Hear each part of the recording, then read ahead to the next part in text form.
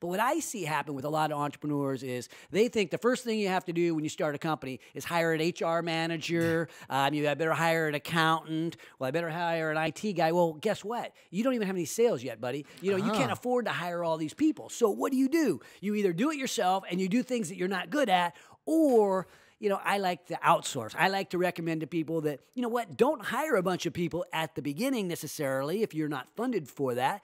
Go ahead and pay people to do it part-time. It's way less expensive to hire an expert to work part-time on your IT, to work part-time on your bookkeeping or accounting, to work part-time on your legal.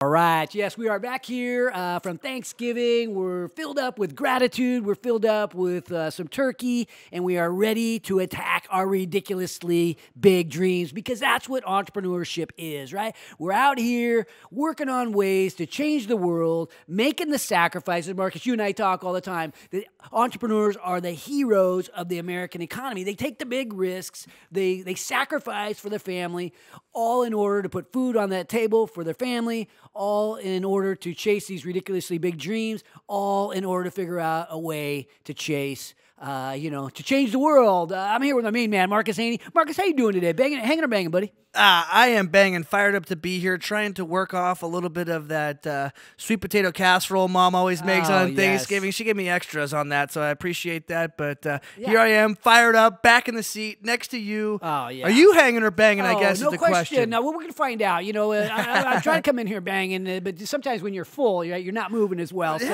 the one thing that I always bring, I'm always accused of bringing enough energy. So hopefully I bring enough today. And, people say, Mark, where do you get all that energy? And it's always the same answer. When you don't have talent, you bring energy, right? Well, so here I come, week in, week out, bringing the energy. You mentioned earlier, 3 years. We've been at this over 3 years, Marcus. Isn't that I crazy? think we're starting to make a little bit of progress, right? We got this big dream of trying to create an entrepreneurial revolution, and I see signs of life in this revolution. Well, I mean, a revolution has never been an easy task, right? And I always hear you talking about entrepreneurs and how they're the heroes of American capitalism. Without a doubt. Talk to me about that philosophy. Well, I really feel that the real heroes of America are guys like yourself, Marcus, guys that have gone out, fought for our freedom, fought for this way of life that we love, and I think the rest of us look around and go, what can we do? So I think anybody who's out there chasing their dream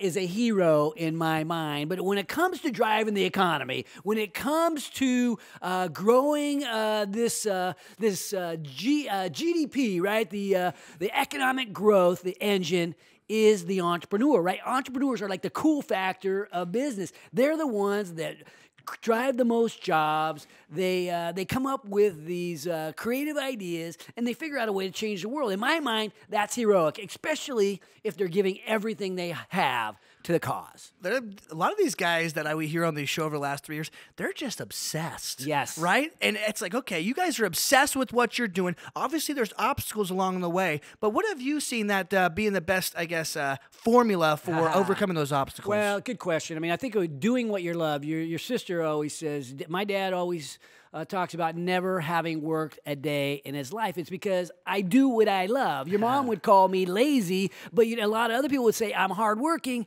But really, when you're doing what you love, it doesn't really even feel like work. And I think for me, if I have a big enough dream, a ridiculously big dream, like my 100 millionaire business partners in the backyard, like this entrepreneurial revolution that you and I are so focused on, this is not work. Right. We get to hang out with the most ambitious people in the community, and the most ambitious people, I think, in the Sacramento region. So to me, it's never work. But obstacles, great question. The one thing that I say, are you hanging or banging, right? Hanging's good. Hanging is when we are in relaxed time. That's like Thanksgiving with the family. That's perfect recharge moment for us, Marcus. But When we're banging, we're at our very best, at our very best opportunity. But what I see happening with entrepreneurs is they're not always at their very best. They kind of get stuck in no man's land, in between hanging, in between banging, and it's usually when they run into these little obstacles. It could be trying to raise money. Okay. It could be trying to make a sale. It might be creating the right culture for our team. I mean, these problems, they surface in all shapes and sizes, and they happen every day. But, if you look around Mark Tank here, right up on the wall, it says yes if, right? Yes if is the big note that I sort of live by that mantra, yes if, right? If we overcome enough of those little obstacles, anything is possible. You could be a C student from Oakmont High School. You could be a guy who got shot in Afghanistan and doesn't know what he's going to do with his life after he gets out. And you know what? If you find something you love, you can overcome those obstacles and have some fun doing it. Oh, I love that. And I've heard you talk about the 3 S's, right? The show up, shock 'em, and systematize routine, right? Yes. So for those entrepreneurs out there growing a business or thinking about wanting to get into business, talk to us about what that show up, shock 'em, and systematize. I think a lot of us get, we sort of get stuck in hesitation mode, and we don't know whether to start or not. We're wondering. We're on the sideline, right? We're not. When you're wondering, you're not banging. By the way, right. When you're wondering, when you're should I ask her to dance, or what? Should I go to the dance? Should I show up? Right? It's like you got to show up in life. You must show up. And I think so many times, some people say showing up is half of the battle, right, in winning. And I think that's for sure the case in entrepreneurship. You got to show up. And I think besides just showing up, you have to show up with what I call a violence of action. So you got to show up. And then when you do, great things happen, right? All kinds of opportunity begins to be created. And I talk about shock 'em, right? We have to have a differentiated product. We have to have something that's memorable, right? That's shock 'em, and lock 'em. And then hopefully, if we're successful enough, we've overcome a few obstacles and we begin to systematize so we can scale our company. I think that's what entrepreneurship's all about. Once you start scaling the company, the opportunities go through the roof for your friends, for your teammates, for your family, and for sure for everybody in your community. So to me, once you start systematizing and scaling, that's what it's all about. That's when the magic happens. So at HaneyBiz, when you're building this platform, right, and you think about the show up, shock 'em, and systematize mantra or motto, where do you feel like HaneyBiz and your group of companies kind of fit into that piece? Well, I think each of our businesses, we're invested into a couple dozen businesses. I own, some that are doing, over 50 million in sales, and we've got some that are in their infancy. So it's kind of a cool mix. And I think that's kind of, that's what I see happen with a lot of entrepreneurs is they're alone. We're here at HaneyBiz, there are so many businesses that are helping other businesses, right? So the one that's doing 50 million can help the startup because we've been there, done that. And that's kind of the beauty of being in a system like HaneyBiz. And this is beginning to sound like I'm selling us, but I think the moral of the story is, how do you overcome these obstacles that you're talking about, Marcus? Don't be alone. Nobody builds a great business alone. We have to have business partners. Sometimes those are business partners where they're equity partners, like what we have here at HaneyBiz, where I do investments. Sometimes it's outsourced business partners, but sometimes it's employees and teammates, but nobody builds a great venture alone. Well, where would you think the best starting point for an entrepreneur? Taking on capital, maybe outsourcing some of the work they're not good at, or bringing on an equity partner. What do you think is the best? Obviously it depends per entrepreneur, but it does depend. I think it starts with the mindset. We talked about showing up. I think a great place to start is to show up and see how it goes, right? And I think at that point you sort of do a self-assessment, like, okay, am I cut out for this thing? What am I good at? What seems to come naturally and more easy for me? And then I think you should backfill in those areas where you suck. Okay. Right. So there's nobody. Look, we all have gifts, right? My gift is around building teams. Your gift is around. I'm still figuring it out. Yeah. Right. Well, hey, you're a Marine Corps guy. So I think in the Marine Corps, you were known for being one of those guys that gets out in front, right? You're the first one to take a bullet. Yes, there in your squad, right, and come home. But you're one of those guys that gets out there in the front, leading by example. And so sometimes that's what you bring. You bring the energy, you bring the team building, you bring the courage, you bring something that's maybe more intangible. Other people bring technical expertise, right? And some others may bring some other area of aspect that helps the team to win. But I think that's the thing. Each of us has something great inside, and I think it's that self-assessment to find out what we really have inside and help put the people in our lives that help bring out that greatness. And so once you decide what that greatness you have inside of you, you are leveraging that hanging or bang. Are you hanging or banging question as your own self-assessment on, hey, am I going after that stuff that I am great at today, right now, and the very best opportunity? Is that at your very best? So that's the thing. If you're doing stuff like, so a guy like me who's good at building teams, if I'm sitting there trying to input numbers into a spreadsheet and get them recirculated and reconfigured in a reporting waste of your time. Come on, I'm not good at it. If I was good at it, I mean, there are people that are great at that. Absolutely. Right? I have those people on my team. Yeah, okay. We have accountants on our team that can spit out all kinds of detailed reports for me to decipher and to help grow sales and grow the team. I can use that information, but me typing it in it takes hours, where I can have somebody else, I can clap my hands and the report gets printed out. Absolutely. So you see bookkeeping and accounting as something that you personally outsource. What do you see as another good outsourceable I think definitely bookkeeping and accounting. If you're not good at it, it's a great thing to outsource. Right. IT, great thing to outsource. I mean, if you don't have the technical chops inside, why would you take care of your own IT, your computers and that kind of thing? If you're good at that already and you can do that in your sleep, well, there's no reason to outsource it. You can handle that yourself. But what I see happen with a lot of entrepreneurs is they think the first thing you have to do when you start a company is hire an HR manager. I better hire an accountant. Well, I better hire an IT guy. Well, guess what? You don't even have any sales yet, buddy. You can't afford to hire all these people. So what do? You either do it yourself and you do things that you're not good at, or I like to outsource. I like to recommend to people that, don't hire a bunch of people at the beginning necessarily if you're not funded for that. Go ahead and pay people to do it part-time. It's way less expensive to hire an expert to work part-time on your IT, to work part-time on your bookkeeping or accounting, to work part-time on your legal and finance. Why would you bring in in-house experts?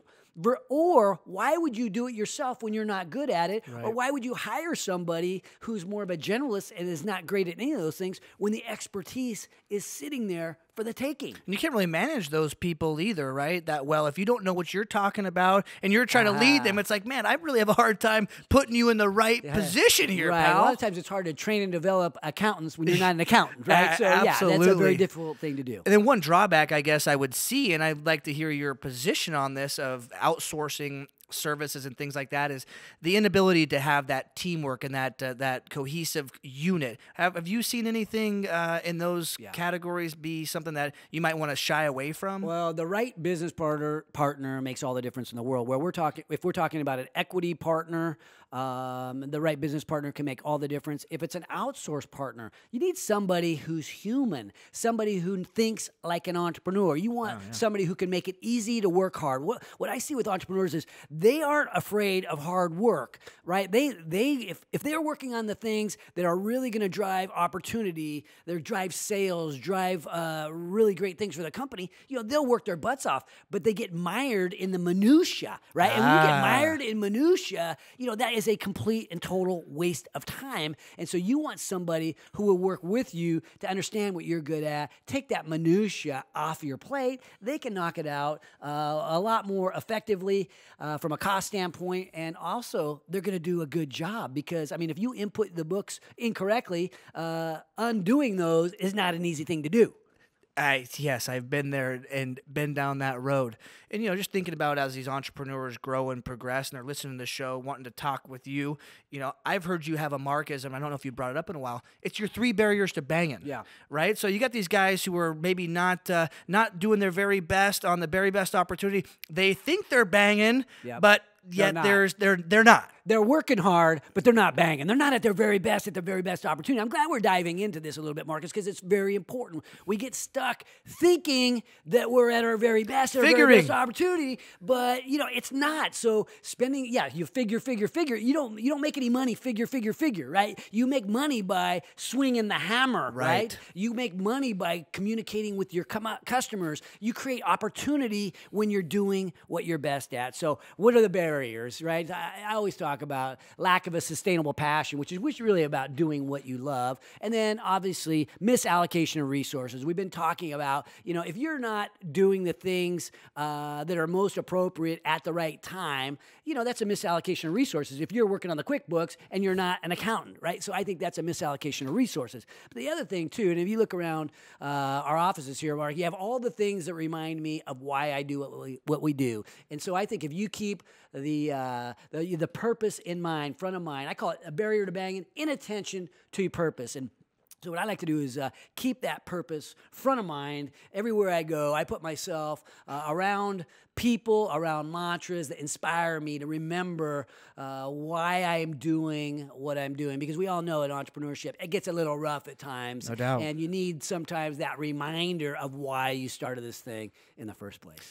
I love those. The 3 barriers to banging. You got to get over that. But a lot of these times you find yourself in you're not hanging and you're not banging, right? You have these things. How do you kind of find yourself back into that rhythm of banging and not looking at opportunities like they're scary or that you might not be able to obtain them due to your business model or whatever the case may be? But you need to get to that position where you're working on your best opportunity. How do you get back into that? Well, here we are, fourth quarter of the year, right? We're in the middle of November, toward the end of November, and people are starting to think about their goals for 2019, right? And anytime we're sitting there doing that assessment, I think it's important to step back. Okay. Step back from the situation. I think Thanksgiving was a great time for guys like me and you to do that. Our hang time is a time to step back, reflect on where we've been, think about our dream and where we're going.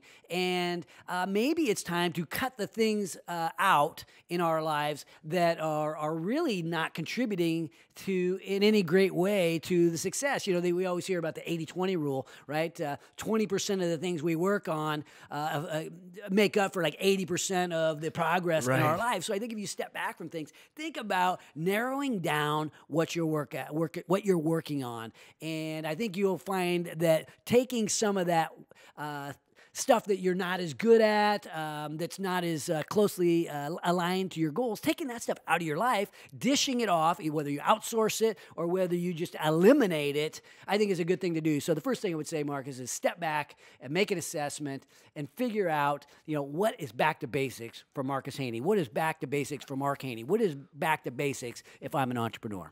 I love that. And, that's what you do I hear you talking to a lot of your investments and things like that. It's like back to basics. And I think that there is probably a harder time for a lot of folks that are more, diverse in their business or maybe more spread out that have the ability to step back from different projects and things like that. Because I remember when you started the concrete company with Bob Garrison, right? You were out there selling concrete. You're over here trying to run a real estate business, start a radio show. How do you step back from that? That to me is the toughest part for you. Stepping back for me is around putting great people in my life.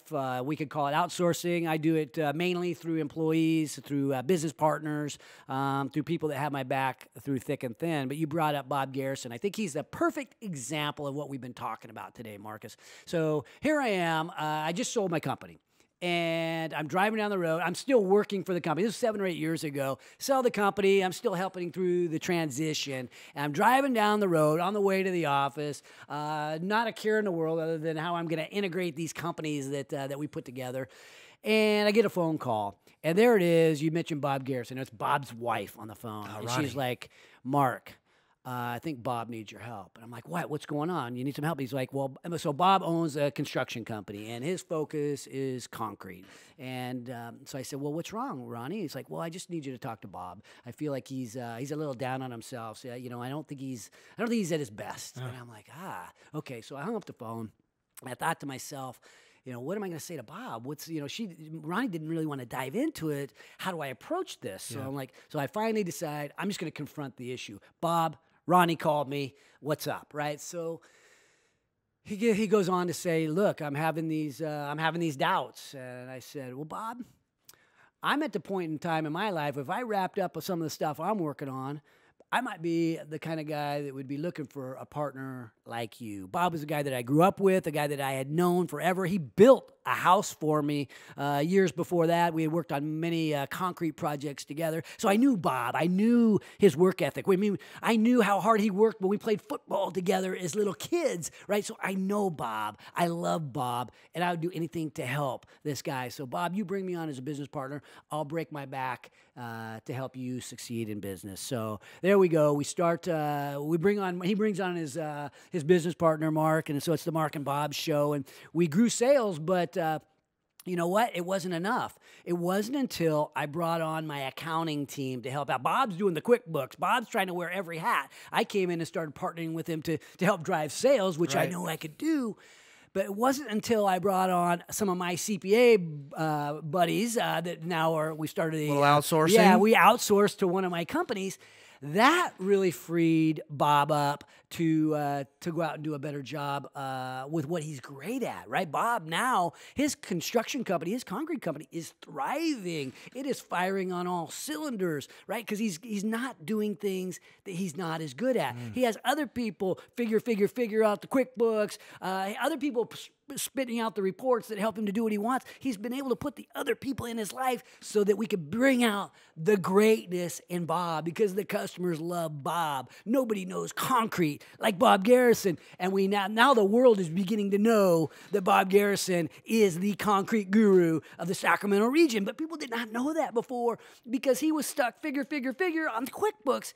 Now he's Bob Garrison, plaster concrete, construction, doing concrete all over the region. So it's a story of outsourcing. It's a story of bringing on the right business partner. It's a story of winning. And so I'm so proud of Bob for what he's done for his family, for the jobs that he's created at Placer. I mean, it's a success story in the making. And I think it all starts with having the courage to bring up, the idea of facing these issues where you might need to bring on a business partner. So anybody who's out there thinking about, where am I at in this struggle? What obstacles am I facing? How am I going to get through them? All I can say is it might be outsourcing.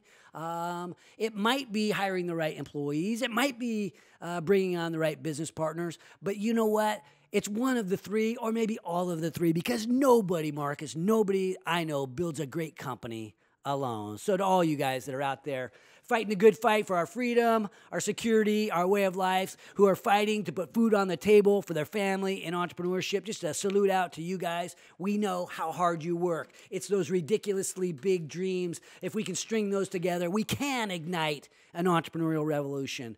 So to the 13 stripes, to the 50 stars, and to that one big, ridiculous dream that's always worth fighting for, yours.